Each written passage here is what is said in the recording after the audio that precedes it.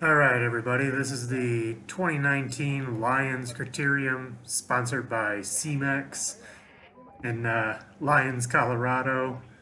We're racing around Sandstone Park, if you're familiar with the area. This is the senior men's Cat 4 race, along with some juniors thrown in. Not a huge field for this. I don't know, maybe 30 guys or so. This is actually day 3 of an Omnium for most of these guys, not for me, because I don't go up hills. Spoiler alert, if you didn't read the title, I end up dropping out of this race. DNF. You'll see why. So, let's go. So, pretty typical. Starting off pretty hard. You see the map there. This is almost a hot dog crit, if you've ever heard that term. You know, mostly straight with a pretty easy turn up here, but down at the end is a pretty sharp hairpin, which really is what did me in for this race. Nothing exciting, just my strategy to handle the hairpin. The average speed for this race was only about 24 miles an hour for, the guy who won the race along with the rest of the lead pack. So not particularly fast overall pace. It is hot today. Temperature supposedly was only about 84 degrees, but in blazing Colorado sun, when it just hasn't been that hot this year, it felt hotter than that for sure. So this is the hairpin we're talking about. I mean, it's, ends up being all but a full stop to go through that every lap with the group, and takes a lot to get back up to speed. In the 20 minutes that I'm racing this, I popped over 1,000 watts 4 times. But I mean, I went over 850 watts, probably a dozen times. So just really surgy, despite my efforts to try to be riding smoother on this race. My heart rate's a little high, but I feel like it's a little higher than previous race efforts just on account of the heat. I am also on a bit heavier race bike today. I sold my tarmac and am riding my old Alley 19-pound crit bike. Not that that's really any excuse on a flat course, so not sure why I bother to mention, but really very little wind. If anything, I would say this section was actually tailwind and a little bit downhill, so it took really little effort to stay on through that. I mean, everyone just kind of, all but coasts through that area, and then you go around the hairpin and everyone jams on it like every race.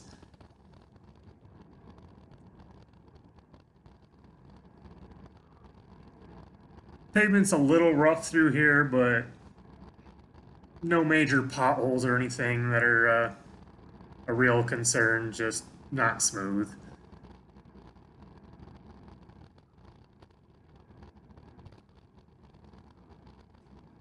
It actually, I feel like it messed with me a little bit that it was a lot smaller pack, a lot smaller field than we've been racing all season, because you know, you don't see that many guys in front of you before you're on the very back. And I honestly just don't think I ever realized when I was all the way in the back. Here's one of our junior riders, and let me tell you, it's fun to try to pull a draft off a 90-pound kid when you're a 185-pound guy.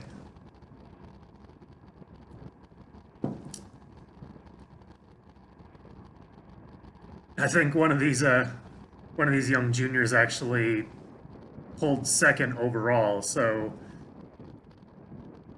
racing prowess, power to weight, fitness, you know, can't say anything bad about him there. So in this lap, I was attempting to move up toward the front because I'm really sick of coming to a complete stop on this hairpin. You know, I mean, in a group, yeah, that's your only option.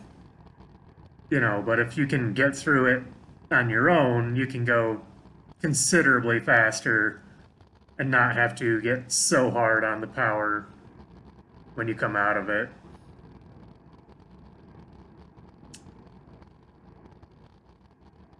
And I believe that's what I end up doing the next lap here, but so yeah, 157 heart rate, that's getting up there for me. I mean, that's you know, once I get up in the 160s, I'm in the red for sure.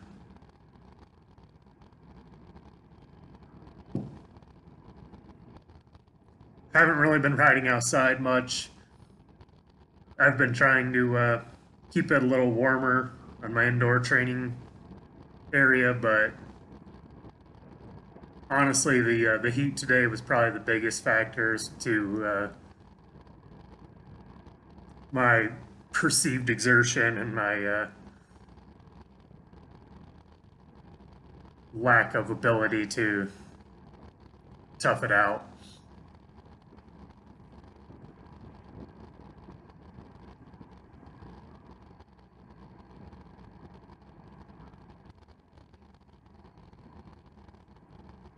I didn't see too much sketchy stuff happen in this race. Oh yeah, this is me moving up, trying to get into this corner a little bit further up. Got a little bit closer there. Still jumping to 1150 watts coming out of that.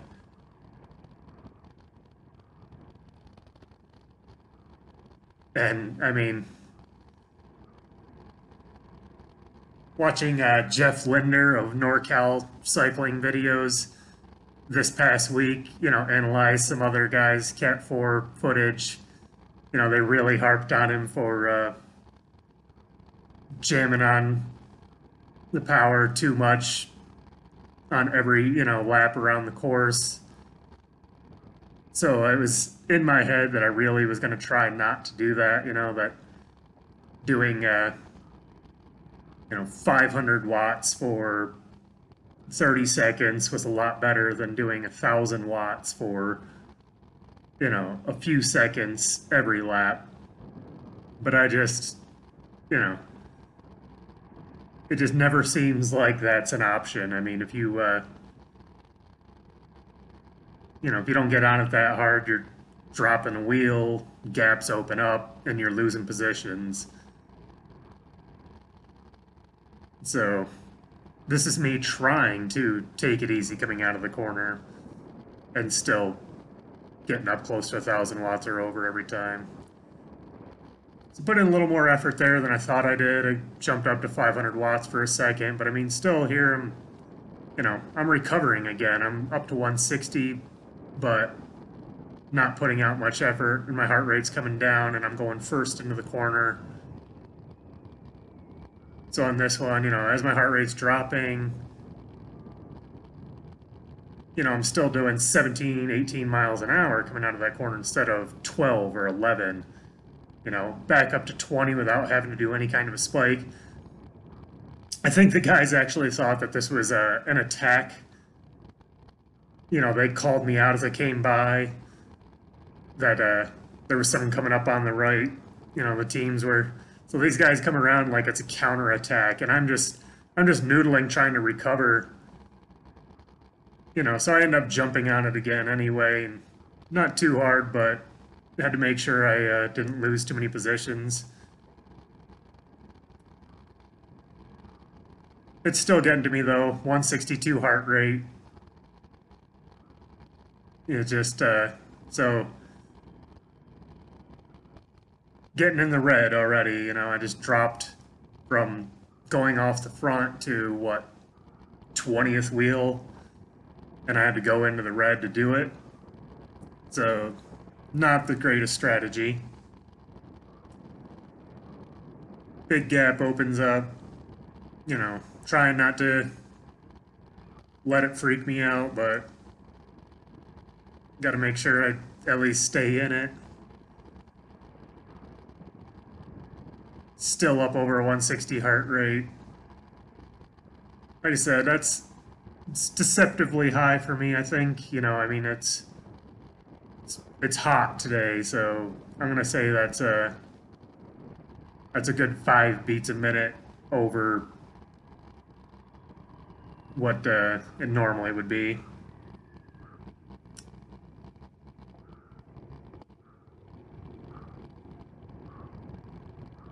So yeah, 12 miles an hour is typical speed. We end up going around that corner, and you know, get going from 12 back up to 24, 25 every lap. It really takes its toll on you. So now I'm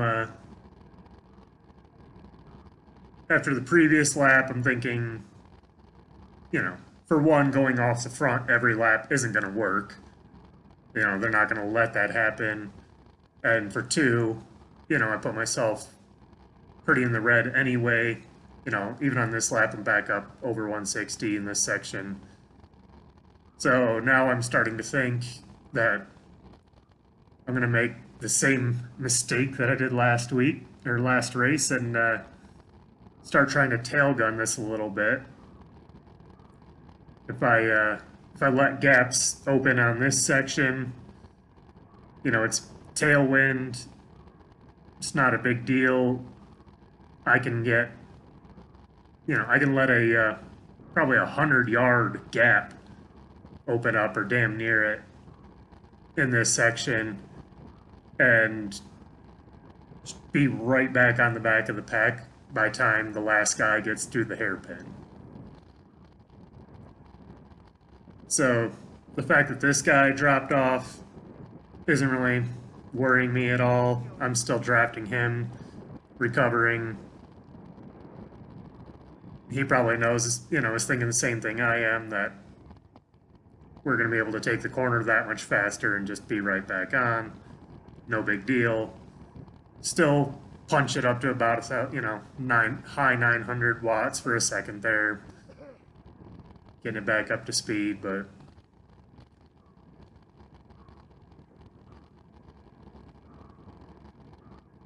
heart rate's not getting too bad on this one.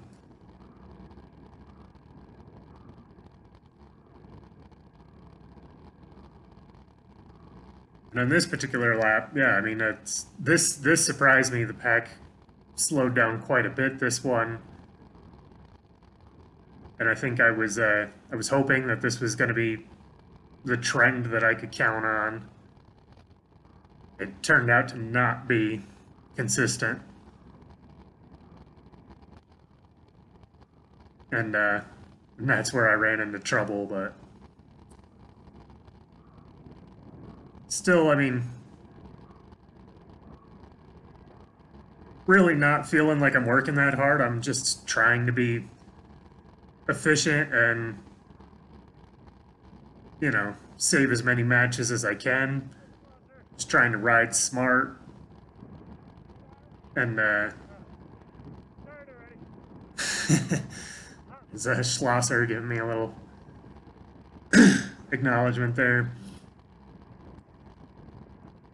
But So yeah, I mean, it's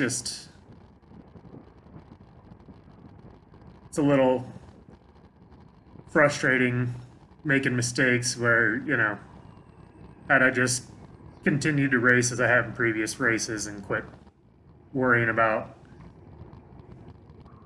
trying to be more efficient and trying to save matches, who knows how the day would have went. Maybe I would have finished with the group, or maybe I would have blown up anyway, but at least I would have blown up. I didn't blow up in this race. And this is feels like it's starting to become a theme where I don't do as well as I had hoped, and it's not because I went too hard.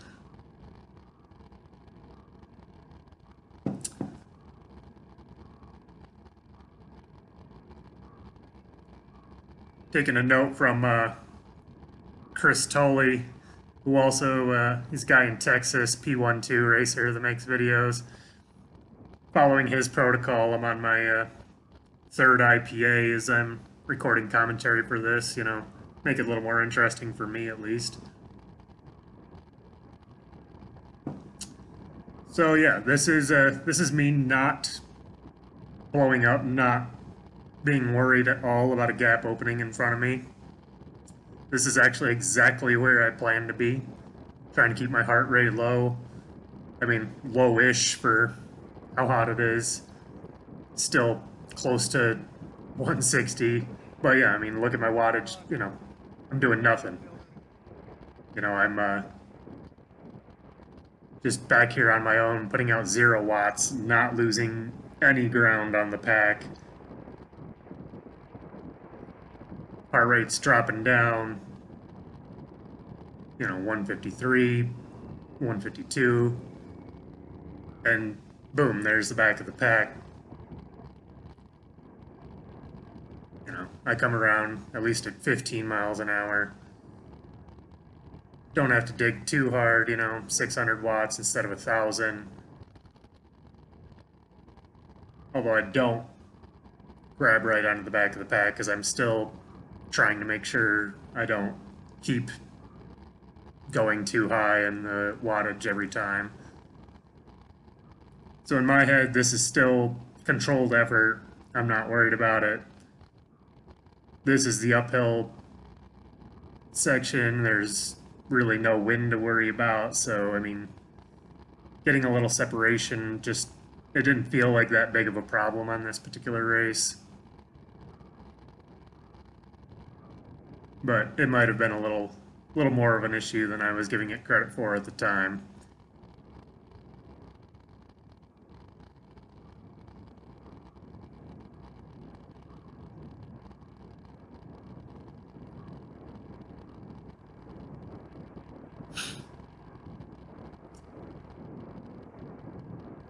Still not concerned. Yeah, I mean, there's me doing invisible aero bars. I'm just trying to put out just enough wattage to not lose any more ground on the group while we go through this, 24 mile an hour at 0 watts by myself. But my judgment is starting to be a little off. I'm gonna blame the heat. In my head, this still looked like a small enough gap that I wasn't worried about it, but they are all completely through the hairpin before I enter at this time. I mean, sure, I'm coming through at 17 or 16 miles an hour instead of 12, but I'm dropping at this point. And I think this is about the time where I'm realizing that I just dropped myself in this race. That is too big of a gap to cover. I'm trying to be efficient, but if I put in the effort to get back up on the group at any point on this course, it's going to be too much of an effort in this heat, and I'm not going to recover. you know, I'll catch the group. I could catch the group at any point right now, but it'll be very short-lived. And the second they get back on the power, I'm just going to be popped and drop anyway. So this is, yeah, this is where I realized my race is over. I could be a tough guy and just keep plodding along on my own, get lapped, and at least finish the race, but at the moment, it was hot, and I just decided to call it, so that's how you tailgun yourself completely out of the race. Apparently I'm a slow learner, being as my last video, I tailgunned my way into a mid-pack finish this time, even worse, so maybe someday I'll learn. But that's it for today. The overall, the winner ended up being Dan Cummins. Like I said, 24 mile an hour average, even at the win. And that's the course, so out.